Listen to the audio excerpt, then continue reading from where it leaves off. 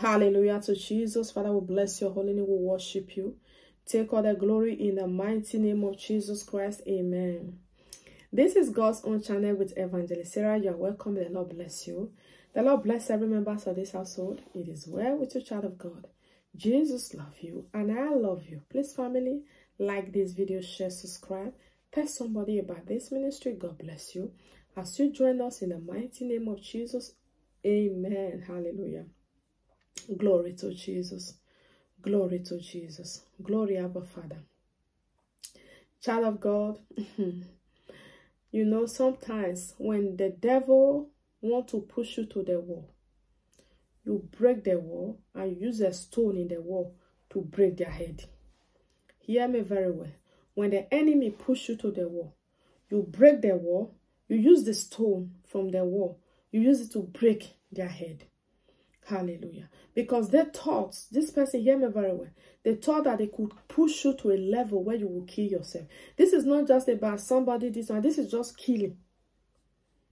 Like you just sat down, you are having that thought. You are not permitted to die now. Hear me very well.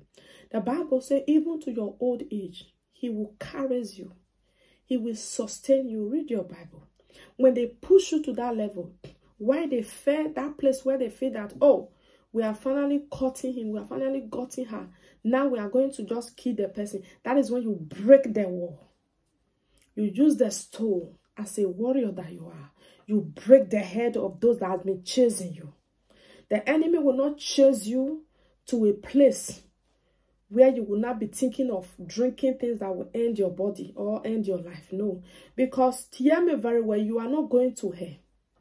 Because when the enemy push you to kill yourself, you will find yourself in the gates of hell. So in this ministry, we are not going to hell. We will have salvation. So when they push you to that level where they want you to die, so you can face hell, child of God, we will break the wall. We will use the wall, the stone, to chase them that chase us to that level.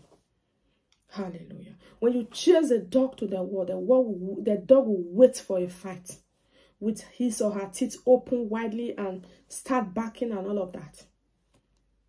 Telling you that I'm not going to just let you kill me like this. No, I have to fight back. Because they thought that they can push you to a place where you will no longer want to be alive at all.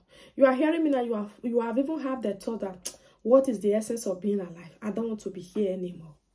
I don't want to be here anymore. And they are looking at you, they are smiling, they are saying, okay, that is one step. That is one step. That word, we reverse it. Those power that are saying that is one step to your death, they are disappointed. Right now, that word is reversed. The Bible says he will give you life and abundant life. And that life that God will give you abundantly from today, you receive it in the mighty name of Jesus. The plans of the enemy is defeated over your life and your household in the mighty name of Jesus. Amen.